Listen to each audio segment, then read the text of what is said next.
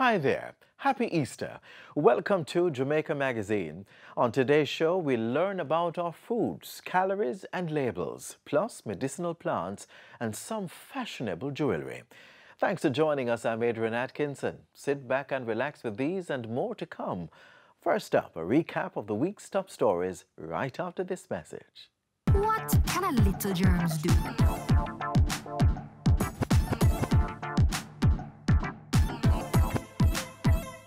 Pink eye running belly, even flu. Germs can make them happen to you.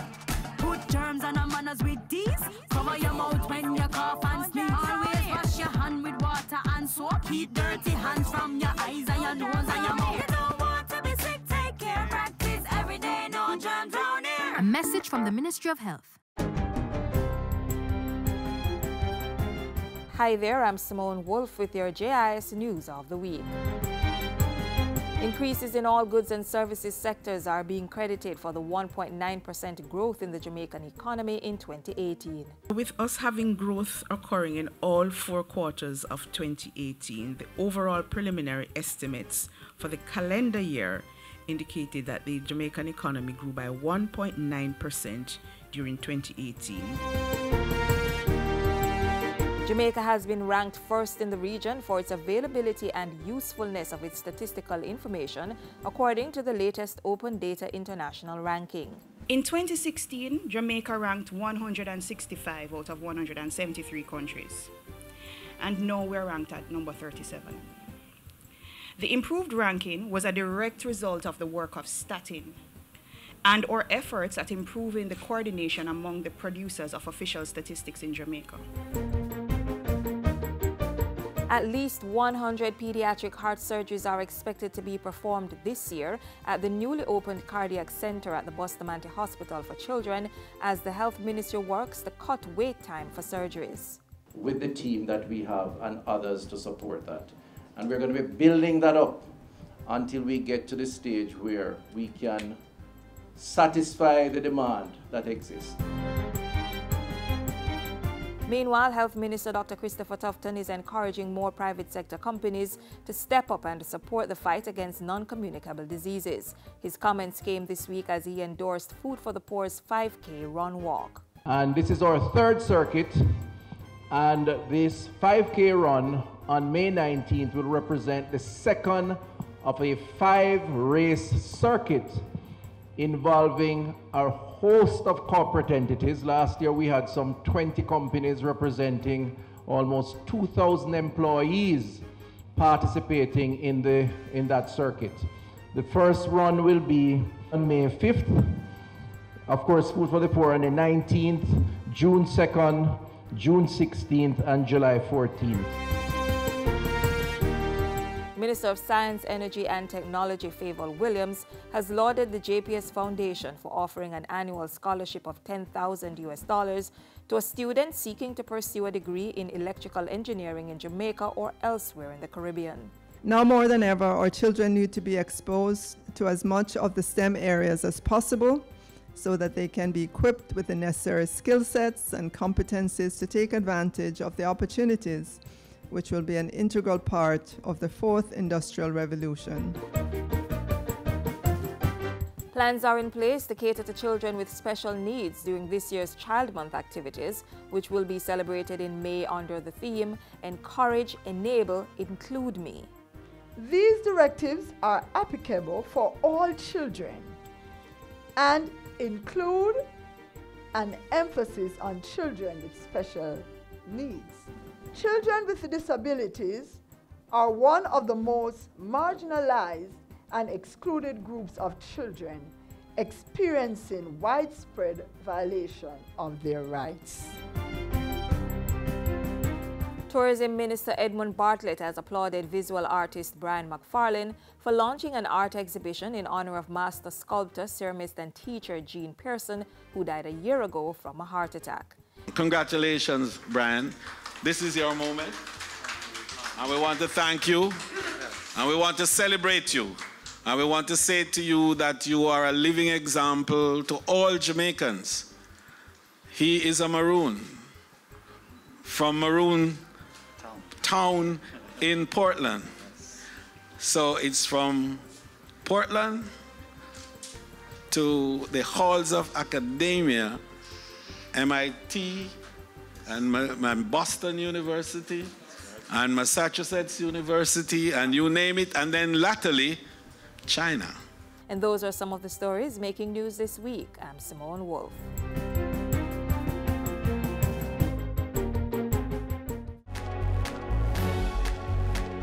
Know your numbers and control the keys to a healthier heart. Know the numbers for your blood pressure, cholesterol level, blood glucose level, and your weight and body mass index. Find out the risks they represent and what you need to do to stay healthy. Talk to your doctor and start making healthy lifestyle choices to prevent a heart attack or stroke. We all get the urge to eat food and to drink as we get hungry and thirsty. It's the body's call for energy and nutrients from our foods so that we can maintain our health and wellness.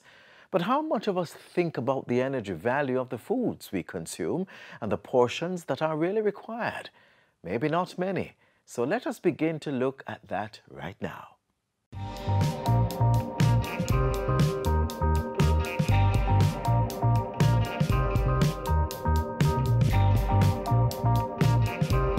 Your body needs energy, and we call this our daily requirements of calories.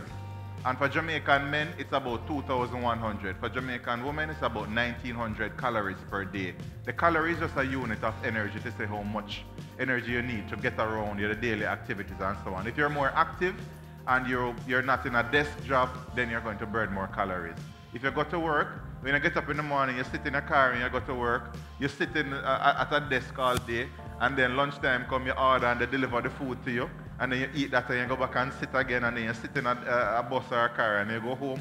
So you're sitting all day, you're not doing much, versus somebody who's on the road and they're walking around or they're standing all day like the teachers and nurses and so on. Then you'll realize the difference in how much energy you will need.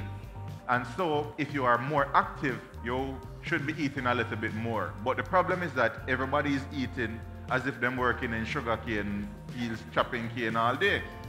And this is the problem. So we consume more calories than we are burning off. And every day, if we keep on consuming calories, you need 3,500 calories to make 1 pound of fat. One soda, if you look on the serving size for these things, these juices and so on, you'll think that, oh, it's just 110 calories. But how many servings come in that container? About 3 or 2.5. So you can easily drink 300 calories like that. And if you do that 5 times for the day, that's 1,500 calories. You almost don't need to eat anything else for the rest of the day. So the excess calories come in the body, and then the body begins to store them as fat. And then you put on more weight and more weight. You have to watch the pastries and the breads and all of these things that people, even when they're vegetarian, they still have a lot of these little snacks and so on. These things are full of calories. You know that one of the cream crackers is about 450 calories. Water crackers is about 500. Yeah, nobody don't want to hear. I never want to believe it either. But this is what you get, the packs that you get, and a lot of people eat them with butter, right? So can you imagine how many calories you're putting in your body with one little snack? And you don't talk about the tea yet, with the milk, the condensed milk and the sugar that you have to have that with. All of these things, they add up without you even knowing. The ingredients label will go from the most to the least in a product. So if the product is making a claim, look at where that claim is. If it is 1, 2, or 3, because if it falls less than that, you're really not getting value for your money, right, in terms of content. The nutrition facts. One of the first things you're going to look at is the servings per container, and this says 2.5, which means it's 2.5 servings in the container. You are not supposed to drink it, you must share it, right? And then you're going to look at your calories. It says 90 calories, but it's 90 calories per serving, and it's 2.5 servings. So it's 2.5 times 90, which comes out to about 225. And then you come down and you look at your sugar, and it's 22 grams of sugar. but it's per serving. So the entire container is 2.5 times 22, which works out about 55, 56 if my maths is right. And there's 4 grams equal 1 teaspoon, so you end up with about roughly 14 teaspoons of sugar. And that is, you use this template for all the products that have nutritional facts on them. This is 14 teaspoons of sugar, and the American Heart Association recommends that for an adult male, you're supposed to consume 9 teaspoons of added sugar per day. For an adult female, it is 6 teaspoons of added sugar per day. And for a child, it's less than 6 teaspoons per day. And a child here, we're talking about from 2 to 18 years old. Don't look at a container and judge it by the size alone. It's very important to read the label so you know exactly. And look at it, 220 calories. For parents, we're asking them, to be very mindful of how much sugar they're giving their kids, right? Because it impacts upon their health in the long term. We try to provide information to parents and guardians, teachers, anyone about the alternatives to these sugary drinks, because really you don't need them in your diet. You can get enough sugar that you need from the foods that you eat, the carbohydrates, which are converted to sugars in your body, which give you energy. So some of the alternatives are, of course, water. It's the best one, but there's also fresh fruit juices. So blending your own juices without adding sugar, and you'll have the natural sugars and fiber from the fruits. There's coconut water. It should be, you should actually drink this in moderation because it does have quite a high sugar content, but it is a good alternative. For the children, freezing the juices into popsicles or ice cubes so that it's more interesting for them to drink, as well as doing infused water. So infused water is it's a process where you cut up your favorite fruit or vegetable or even mint leaves or aloe. You place it in water overnight so that the vitamins, the minerals, all the goodness from the fruits and vegetables are infused into the water, and you can have that. It's not sugar sweetened, and it gives you the vitamins and minerals that you need throughout the day. And then for children, there's unsweetened milk. So not flavored milks like the chocolate milks, but unsweetened milk doesn't have a high sugar content, and it also will give the children the calcium that they need for their growing bodies as well.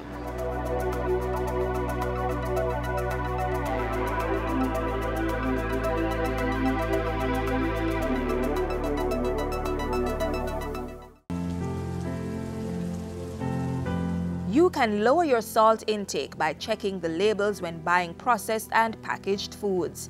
Compare products and choose the options lower in salt. A low salt option should have less than 120 milligrams of sodium per 100 grams of food. Reduce the salt and increase your consumption of fresh unprocessed foods. When cooking and at the table, use herbs, spices, and other seasonings to give you great flavor and taste. A public service message from the Jamaica Information Service and the Ministry of Health. Jamaica's rich biodiversity has an important role in the country's growth and development. Many Jamaicans, past and present, have recognized its value. So too, institutions like the IOJ's Natural History Museum. Let's learn more in this next feature. Necessity is the mother of invention, and we had to find a way to survive. And so for the plants, the natural gift of the Creator, we could rely on it to guide us into what we needed to do. I didn't know about Fenzik and your pharmaceutical things. I know about bush. So if I had a headache, I knew as a child that I should use the leaves of 3 mackerel bush and a piece of cloth and tie it on my head, and the pain would go. The use of herbs as medicine. While this age-old practice has been overlooked by many, the Institute of Jamaica saw it fitting to mount an exhibition on medicinal plants of Jamaica and their uses, bringing to the present the medicinal habits used in the past. So at least 330 plants have been found growing in Jamaica, have been identified as having medicinal value. Of that 334, at least 193 have been assessed for their biochemical activities, and 23 of those are actually endemic plants. Not every plant, though in its natural form is good, is accessible to everybody. And knowing the information about the plant and wanting to get that into the hands of the people, some of our scientists have begun to study extensively some of these plants to see how they can be formulated in such a way so that they can be packaged and be accessible to the public. You just don't wake up and say, Eureka, I have found it. They would have learned from the people in the community what plants were used for what purpose.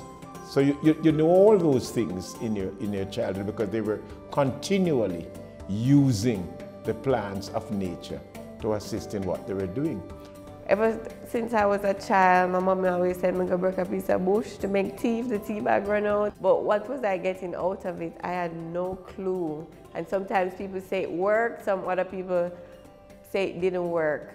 So that's why I really did the research to find out if these plants actually work. We started only making butterbrush, which is also known as Callistemon viminalis. And then we broadened and we focused on lemongrass. We focused on most of the herbs that are used by native Jamaicans to cure different ailments. In addition to the showcase, students from the Dunrobin, Chetola Park and the Rollington Town primary schools were scientists for a day, as they participated in one of the institution's monthly and afternoon with a scientist sessions. Modeled around the Ministry of Education's academic calendar, the mandate of the program is to expose students to and encourage an appreciation for different disciplines of science through fun-filled scientific activities. I've been promoting entrepreneurship, especially in the medicinal plant industry. So one of the things I do is to give back. So I volunteer even at my children's school. We have an entrepreneurial club where I teach them to make different products from plants. I learned that they can use herbs to make soap.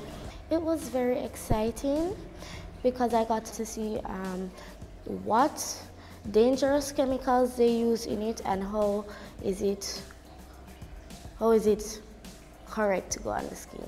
First, we had to put some coconut oil in like a metal cup. Then we had to put shea butter in it and melt it. And then we put it in sodium hydroxide. And it was very, very, very hot. I spilled it a couple times, but it was okay, just a little clean up. And it began to get thick, so I was like, what should I do now? And she was like, just mix it, it's normal. And then we got to put what we want in there. I put charcoal in there, and then I made a swirl in the mold. It was a very good experience. I'm so happy our students were able to participate in the activity held here at the Institute, where they learn more about medicinal plants.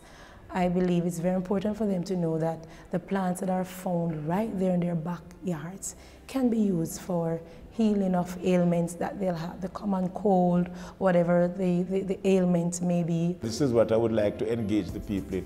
Go back to their communities and learn how people lived, a generation which came out of slavery, could neither read nor write, and yet they were able to contain themselves and to live. We want the students to have some respect for the heritage of this country because it is going to guide you to the future.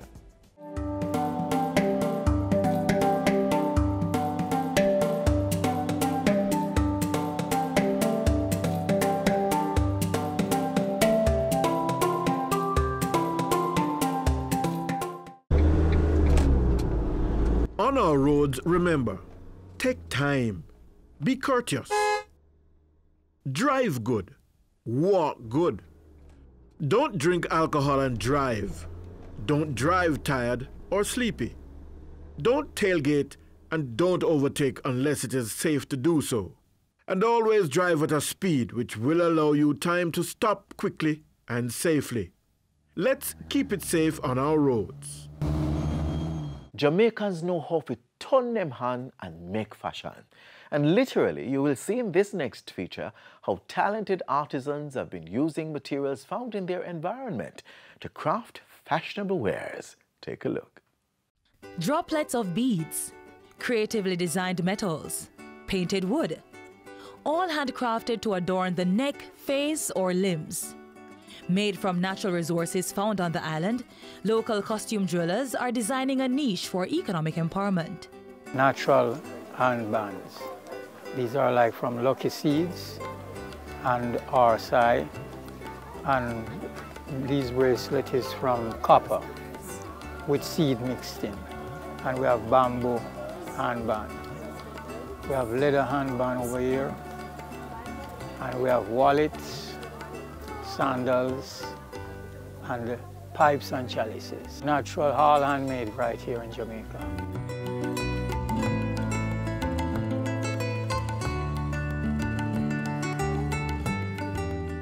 I've been doing this business for over 40 years now. I've traveled all over the world, and this is the business that I do. This is my living, and I'm very proud of it. I was working at the post office for 18 years, but in the 18 years at the post office, I learned this trade. I'm self-taught. That's what I love about this. I think about a creative piece, and I manifest it with my hands. And that's what I love about it, manifesting what I think.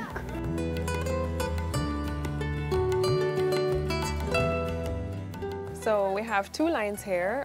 We have one called the Heavenlies, and then we also have another line that's completely made out of paper, crafted from scratch, hand-painted by a fine artist and varnished. And that one is called Inspired by Nature. And if you look at it, you'll see things that remind you of sunsets or hillsides and mountainous reliefs and fruits and flowers. We have some freshwater pearls, we have shells, we have upcycled, I would say, materials that we used to make the earrings, so paper. So, and we do a lot of seeds and shells. I work a lot with shells. So those sorts of things. I'm telling you this, we don't know how rich we are. We're a very rich country. I'd love if we could concentrate on developing our skills and using our local product and advance. We are so rich that it's confusing sometimes to see what we're doing, so much stupid things. Killing each other, robbing each other. We don't have to do that. We have everything here. So we need to just concentrate and focus and be positive and use the things that we have, because we have a lot. Just be more mindful of what you're doing every day and what you're using every day, you know. Paper instead of plastic, that's kind of, you know, the stereotypical answer, but really thinking about where you're buying your products. Are you buying things that are locally made? Are you buying things that are imported more than the locally made?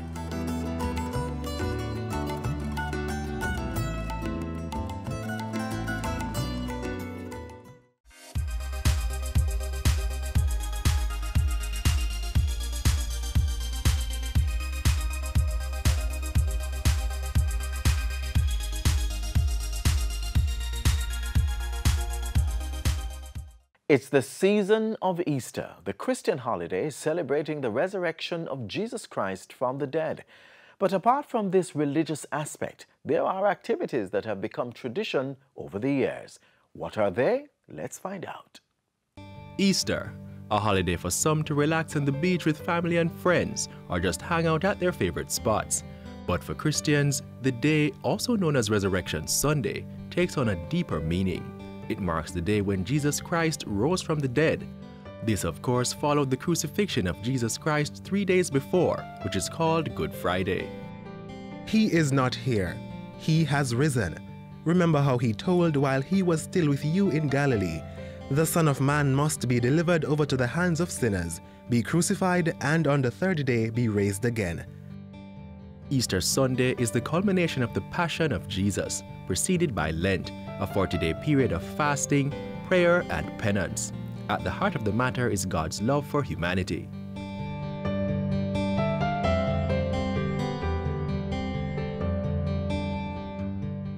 Over the years, a mixture of traditions and practices have been perpetuated, like placing egg white in a container of water on Holy Thursday night so that by Good Friday you will see your future. This is determined by the pattern which is formed by the coagulating egg white. Then there is the eating of bun and cheese.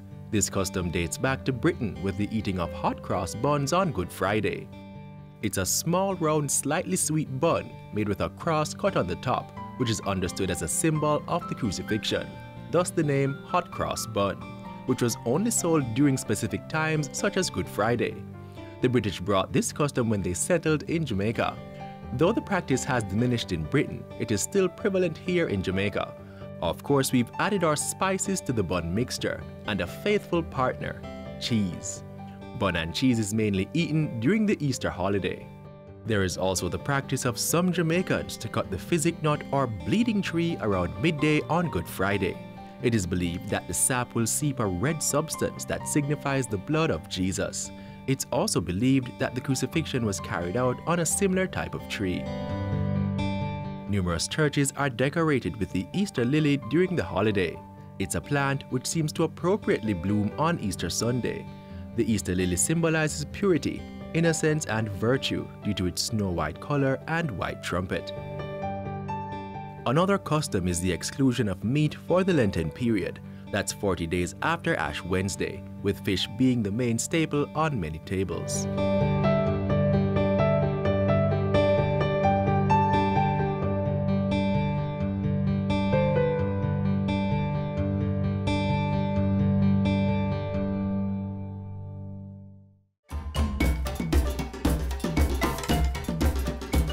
On the board this week, the United Church in Jamaica and the Cayman Islands will host its 41st Biennial Synod in Montego Bay, St. James from April 30 to May 2.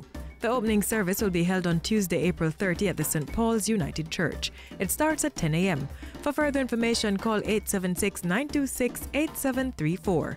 The Synod will see the gathering of ministers and council delegates of the Church who will determine the strategic direction of the Church, agree on policies, and determine avenues for growth.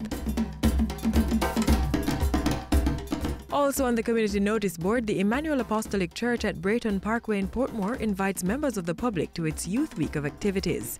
It will feature international guest speaker, Obama awardee, and best-selling author Dr. Eddie Connor Jr.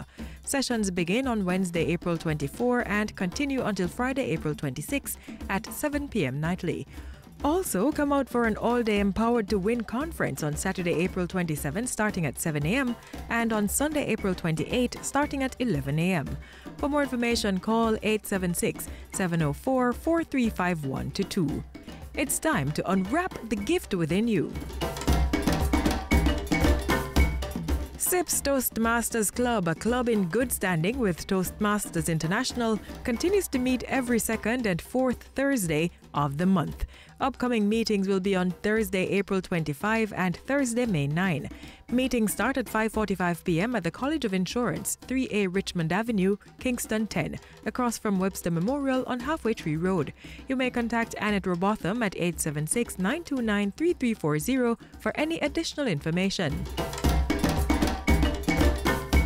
Also on the notice board this week, the Ministry of Foreign Affairs and Foreign Trade is inviting Jamaicans in the diaspora and at home to view a draft of the National Diaspora Policy and provide written feedback.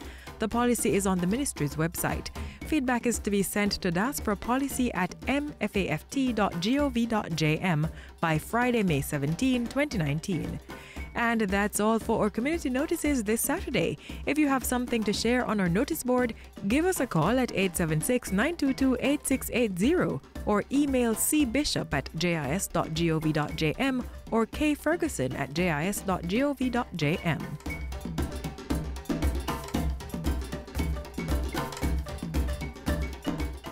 This is where we end our half-hour journey inside Jamaica Magazine this Easter weekend.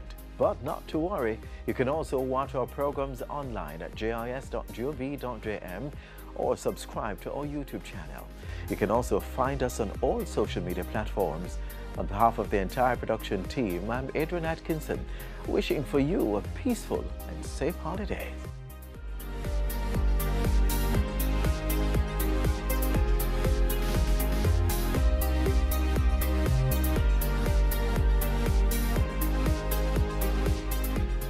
This has been a production of the Jamaica Information Service, the voice of Jamaica.